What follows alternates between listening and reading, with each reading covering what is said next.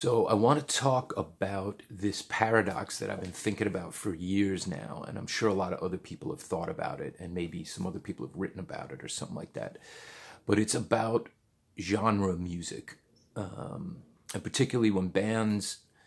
try to get known on a scene or are making a certain style of music in an established genre, usually something that's a retro type of music that's at least a few years old, whether it's in our case like Jamaican music or whether it's soul or like 80s, 90s hip hop, jazz, punk. The closer you adhere to the rules of that genre and the more authentic you make your music sounding, obviously it has more appeal to fans of the genre. But the less distinct your music is, and the more you surrender your originality, to the point where if you get really good at copying the original style, the original genre, you effectively become a cover band, not of a specific band, but you're a cover band of that genre. And you actually give the audience less incentive to listen to you